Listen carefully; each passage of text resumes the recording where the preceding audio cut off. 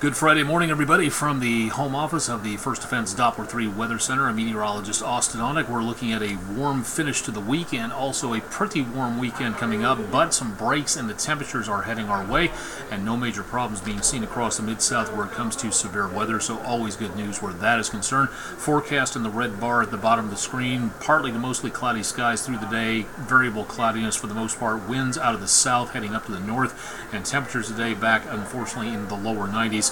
Winds continue out of the south later on this evening. Mostly clear skies coming up a little bit later on, and low temperatures in the yellow triangle down there, only back into the mid-70s for tonight, but more chances of some nicer weather heading through. We'll talk more about that coming up in just a little bit. Heading out to the football games tonight, dress cool. It is going to be warm. Temperatures around kickoff in the upper 80s.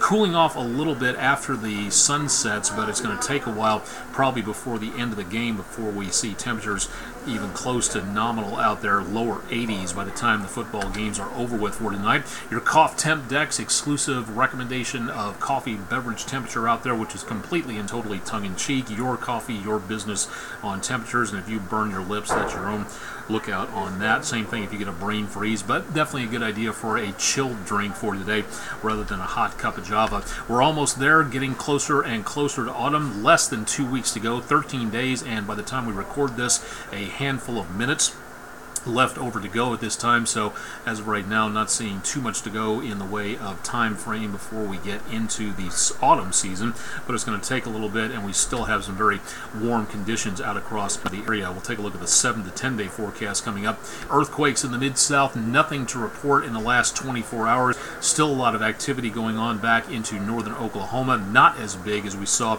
last Saturday morning, but still some minor aftershocks possible and some other minor quakes in and around the area there. Advisories in the Mid-South, nothing to talk about at this time on First Defense WREG, and we're not seeing anything in the way of showers or thunderstorms at this point. Going a little bit farther to the north, we do have a lot of activity in the way of showers and a few thunderstorms between Oklahoma City in Oklahoma, Wichita, Kansas, back up to around St. Louis. Much of what you're looking here is the remnants of what was Hurricane Newton, now making its way up over the Midwest.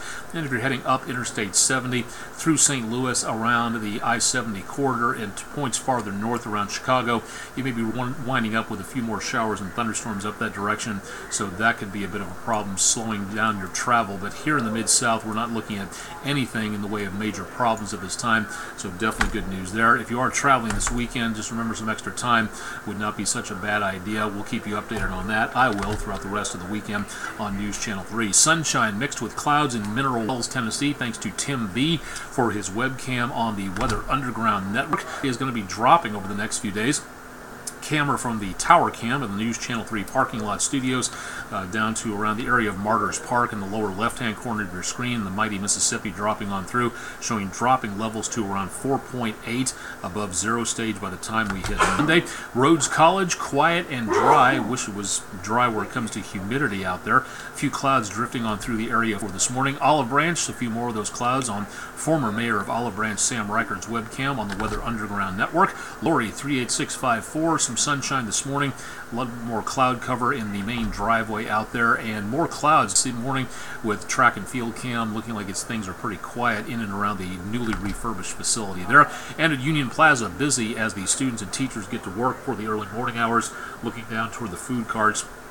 Maintenance going on, getting stuff ready for game time, and also Friday morning classes in progress, so looking good. More webcams available at WREG.com/webcams. We're at a moderate level for today. We should be going toward a good air quality this weekend thanks to the cold front that's making its way on through. Now a UV index of 10 and briefly a UV index close to 10 into tomorrow could be a problem with the sunshine in between the cloud cover, so take the sunscreen with you just to be on the safe side there.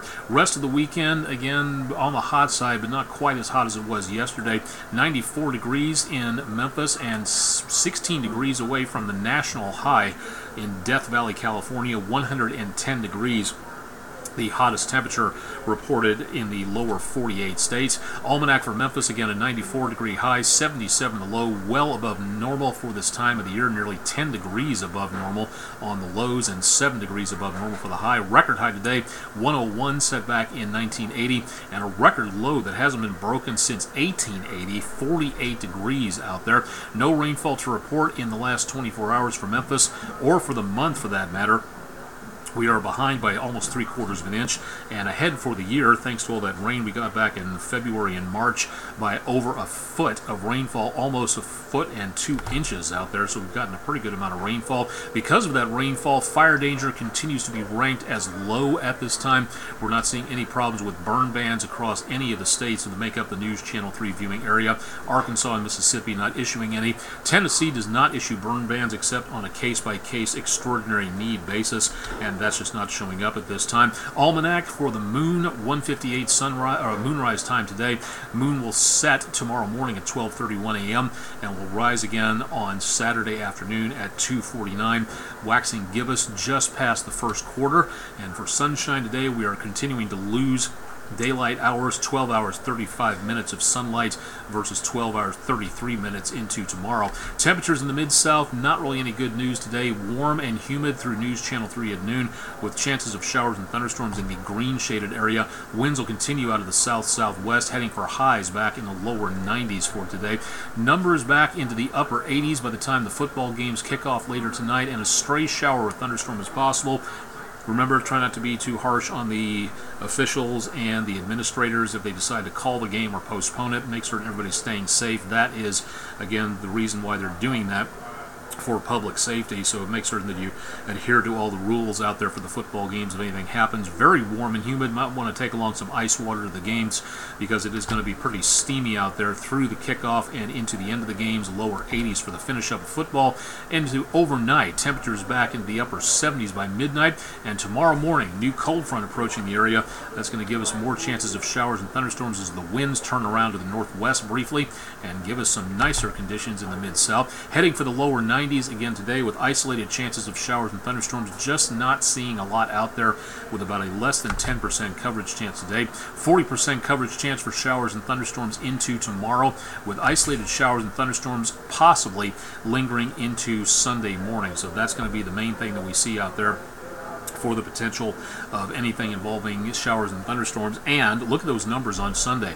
Back in the lower 80s for highs. Bouncing back next week into the upper 80s to lower 90s. Very typical for this time of the year. Dry for Monday and Tuesday, so a nice bit of a break there. Temperatures still on the hot side Thursday and into Friday, and chances of showers and thunderstorms will wander back into the area, but daytime pop-up showers and thunderstorms only.